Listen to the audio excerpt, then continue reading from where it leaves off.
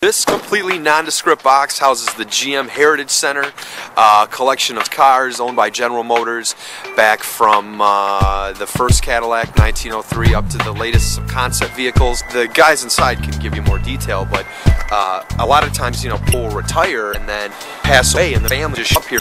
This is in boxes of old GM documents that they found in the basement, and they don't want to get rid of them, so that instead they in turn donate them to the Heritage Center. So cool place, never ever allowed for the public to get in, media to get in, so this is truly all access.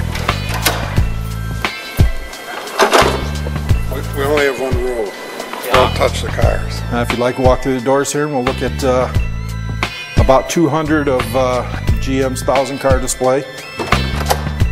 The museum is divided up by brand as well as sometimes special category. We have a very special grouping of cars through here, some of GM's greatest hits.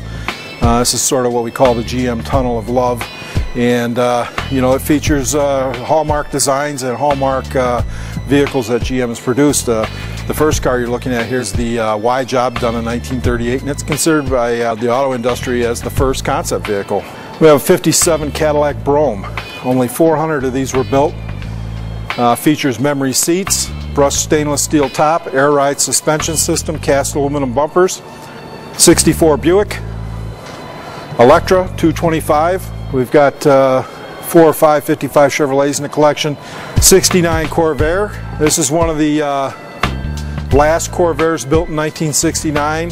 We were able to purchase a very significant car collection and archive from a gentleman up in Houghton Lake, Michigan by the name of Pinky Randall. Probably one of the best examples of one of these cars that you're going to see. Original tires, everything. We went to great lengths to try and get license plates that correspond with all the cars. So here we have a 65 Buick Grand Sport, 1970 Chevelle. This is considered by many to be the ultimate muscle car. We have many of the Corvette concept vehicles, from the race cars all the way up through some of the concept. We have some of the early Corvair powered Monza GT, Monza SS, Resto Rod.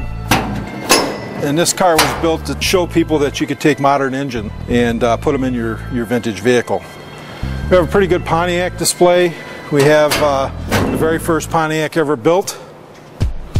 We've got you know, a lot of concept cars and development vehicles also mixed in with the stockers. 69 GTO Judge. Some of the cool features on the Mako Shark are the side exhaust system, power dome style hood. Notice the shark-like gills in the side of the front fascia.